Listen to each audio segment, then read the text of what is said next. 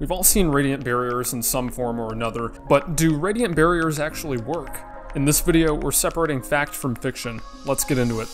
So what exactly is a radiant barrier and why are they used? Well, a radiant barrier is something that has a high reflectivity with a low emissivity. Emissivity being the amount of heat or radiant energy that's emitted by the material or surface inwards. If you've ever heard the term low E windows, the E is referring to emissivity.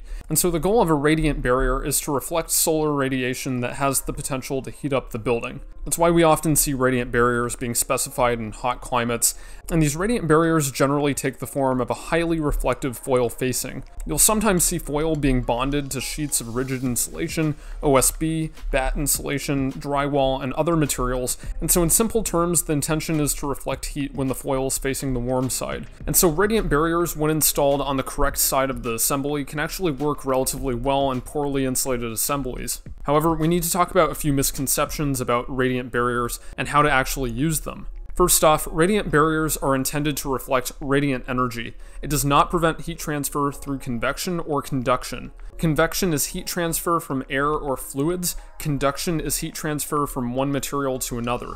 When radiant energy is transferred from one component and that component is touching another component, we now have conductive heat transfer. And so I have to emphasize how important this is to understanding radiant barriers. Now, when it comes to convection, radiant barriers can often be taped or sealed to create an air barrier, which helps to manage convective heat flow, or bonded to rigid insulation to reduce conduction, but its function as a radiant barrier should not be confused with the other potential functions. So for a radiant barrier to work, we need an air gap between that reflective surface and the source of the radiant energy. Otherwise, we just have conductive heat transfer.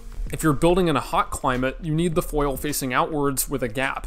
It will not work if it's facing inwards. You also need to consider that the foil facing is a strong vapor retarder and will not permit drying in the direction of the foil.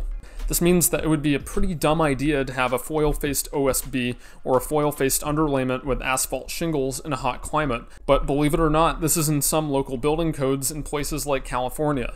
You want to use a ventilated roof covering with an air gap, or better yet, scrap the radiant barrier and specify a light-colored shingle, but the radiant barrier needs to be oriented to reflect the source of radiant energy. Radiant barriers also don't add any R value, despite the dubious claims of certain product manufacturers. R values, which are a measurement of thermal resistance, are primarily measured using conduction, and so if you want to prevent heat transfer, providing a thermal break with insulation is really the best option that makes the most sense, combined with an air barrier to prevent heat gain or heat loss from convection. Radiant barriers don't really do much in well-insulated assemblies. Radiant barriers also don't prevent the transmission of ultraviolet light, as they're designed to handle infrared radiation. So where do radiant barriers make sense?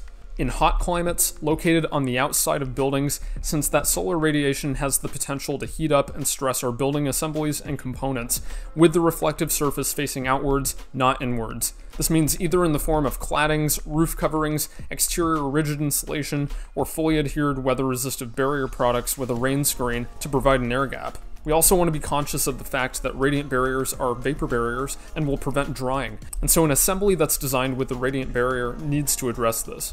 If you found this video helpful, make sure to leave a like and subscribe for more weekly building science videos, and head over to our website at ASIRI-designs.com, where we have over 150 free building science articles that cover a wide range of topics. For now, good luck with your projects. Cheers.